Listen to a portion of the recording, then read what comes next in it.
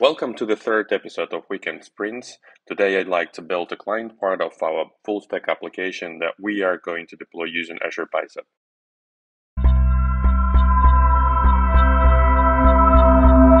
Since the last episode, we have some inheritance in place. So we have Flask application, Dockerized, and up and running on the local machine. So we're going to reuse that for the dev purposes. And we also have a Postgres instance up and running as well.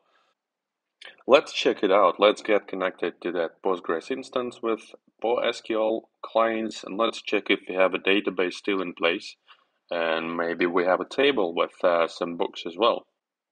We select all books, and yes, indeed, we do have some books in place, and we're going to use that content for our client application. As we can see, that Docker instance is exposed to the worldwide, so we can access that API as well. For the clients, I'm going to use Vue.js framework. So I created the project using the command line interface. So there is Vue CLI project, and then you can go through the wizard and define what exactly you need for the project. So particularly for this case, I used Vue router, and I also used a bunch of dependencies such as Axios, so I can do the calls against the external APIs. And then the project structure itself is relatively simple, so it's actually very similar to the default project structure. So I have two routes in place. With router, I defined routes for the books, and I also defined routes for the health, just to check the application state, whether it's up and running from the clients. And then I have several components. So one of that is the health component, which makes the API call towards the health endpoints using Axios. And then I also have the books component. So in the books component, I define the models for the edit and for adding new book. So there are also a bunch of methods in place, like creating a new book, updating a new book, updating the book, reading the book, and then deleting the book. So everything is defined here. So there are also defined the states of each field in the form, like what is the initial field and what are the props I need to pass over to those fields. And so yeah, that's the application that I'm going to use. So literally, it's a CRUD, or creates, reads, update, deletes type of application. Nothing special. And then what is the most important is that typically you run this application behind the reverse proxy, such as nginx, for example. And in order to test it, I created a Docker file. So in that Docker file, I do run the npm run build, which literally creates the dist directory for me. And then that Docker image contains also the nginx server itself with a default nginx configuration, which points to the folder where the content of my website lives, and also the port to listen. Let me first test the application running that locally. So npm run serve will execute the application over here on this local machine. And then since I have defined localhost for my backend, so it can actually fetch the data from there. So my next step is to use the docker build command and build the client's image. Yeah, this can take some time, and then let's quickly execute that image using docker run, and let's expose the port 80 also, so we can access the application from the local machine. I would like to quickly explore how application is running. So I'm going to use the browser and port 81. So that's the port that we exposed. And then if I go to the dev tool, I can see what exact APIs or endpoints my client is using. So I can clearly see that my main page uses a bunch of get methods to fetch the list of books. And if I try to add a new book, for example, so I give a title, author, amount of pages in the book, and also whether I read the book or not, So I can see that the post method is being used in this case. So the book has been submitted, and we also see that the end line appeared in that table. So at least the client part worked, so we don't see any errors here. And if we go to the payload, so we can clearly see that that's the payload that my client submitted to the server. So that's basically JSON that contains title, author, number of pages, and the read or not. So we can also delete the page, the book, and we can see that another method has been used. So that's a delete method, which is also available in a client, and it's been successfully processed by the server. So the next thing that we would like to explore is how we actually host this application or these sort of applications in Azure. So for that, Azure offers what is called Static Web Application. So mainly it's about the static content that includes HTML, JavaScript, and CSS, the styles for the application.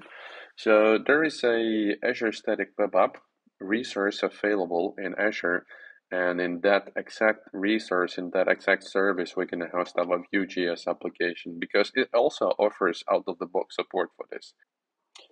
All right, so let me first build this application and see what's the outcome of this build process for npm run build. So the result of this command is basically a dist folder. So that folder contains everything that my application needs. It contains the HTML, the Cascade styles, and also the GS models, like compiled models. I don't have any static web application created yet, and I will use the bicep template for this because the whole purpose of this workshop is to explore the options in bicep. So the model for the static website contains several properties. So I will use the free SKU because it's just more than enough. And then the whole idea of this service is that it basically takes the content of your static application or single page application from the repository, and then it builds that, and then it publishes the outcome of the build.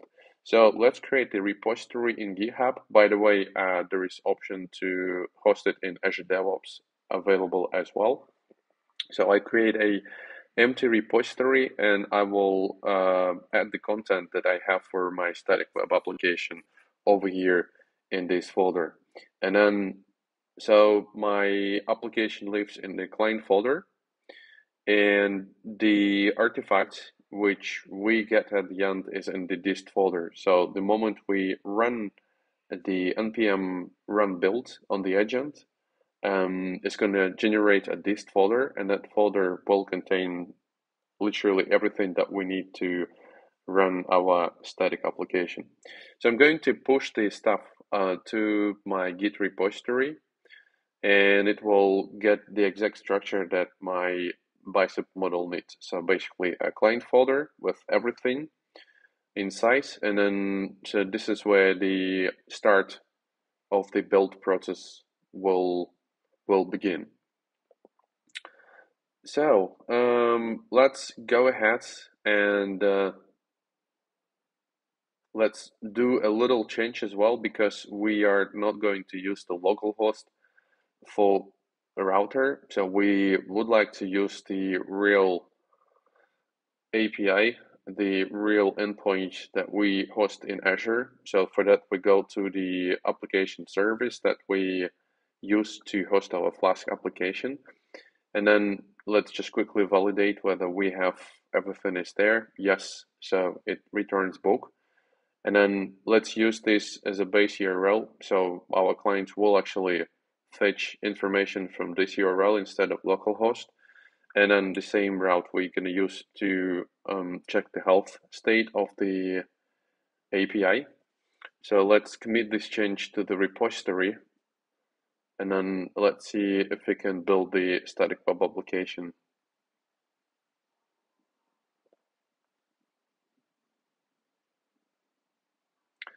Great. So we have a change in place.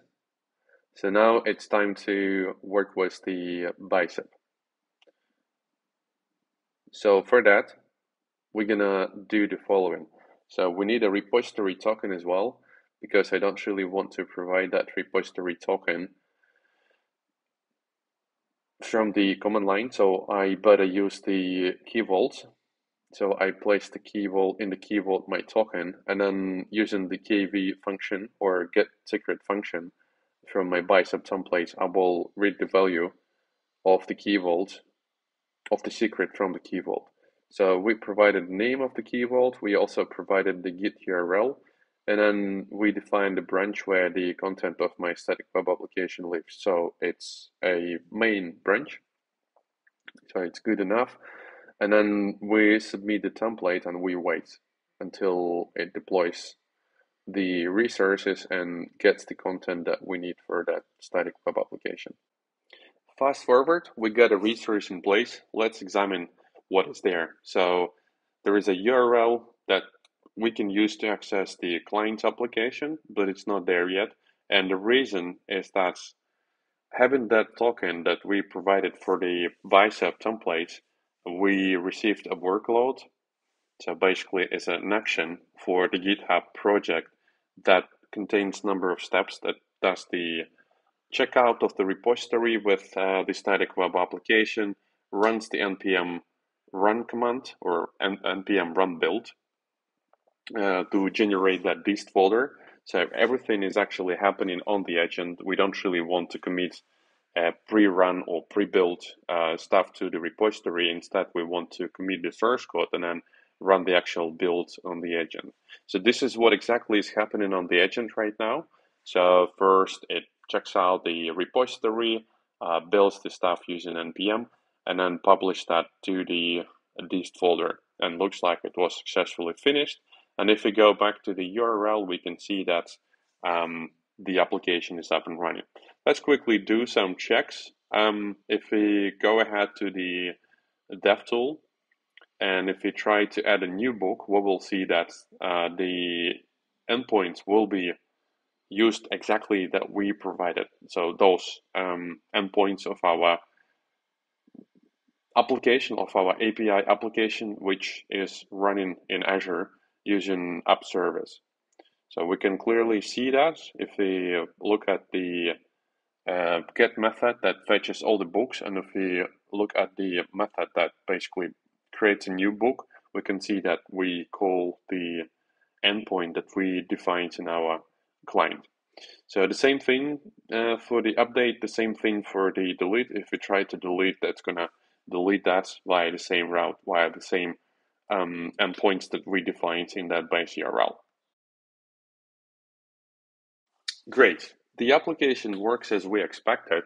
So the other thing that I'd like to check is go back to my Azure portal and open up the database that hosts the data that we submit. So we use the Azure PostgreSQL managed database. So, and then what I want to do, I just want to quickly add a test book over here in the table. So let's add some book from Dostoevsky. So from the Russian classic. And then let's go ahead and using the terminal connect to this PostgreSQL instance. So for that we define the host, which I just took from the Azure portal. And then also let's define the username, which we have for that database. And then let's connect straight to the MyDB. So we define the password super quickly, and then let's just quickly select all the books that we have in the books table. Perfect. So there is a last book that we added to the table. So it's there. Let's do another run. Let's create some book from some author. Let's give it some pages. And let's go back to the clients and let's see if the book has been added. Yes, it's there. Perfect. I will run more tests to create some more books here. So let's add some books that I recently read and let's see if the application actually works. And let's validate that from the database side, like going directly to the command line and fetch all the books directly from the database. Yes, everything works as expected. So that's perfect. That's what we actually wanted. So the other thing that I want to explore is how we actually update the application. So for example, if there is a change, how we deploy that change to the static web app. So let's quickly change the title. So let me quickly run the application locally. So for that, I change directory to the client and I use the npm run command.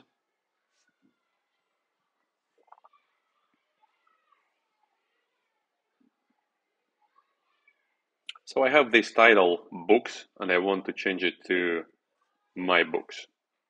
So let's make a change and let's go ahead and deploy that change to the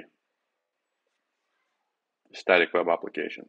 So the process is relatively simple. So we use Git repository for that. And then remember, in Git, we have the workload. So that workload will actually fetch the changes, will build the application and publish that application to the static website.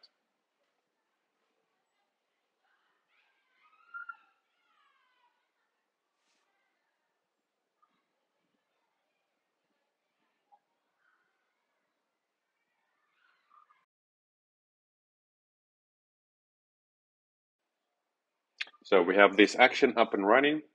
So it's still pending, it's still doing some change. Now it's green. And if we go back to the client, we see that it shows my books. So that's exact change that we did earlier. With that in mind, that's it. Thank you very much for watching. Bye bye.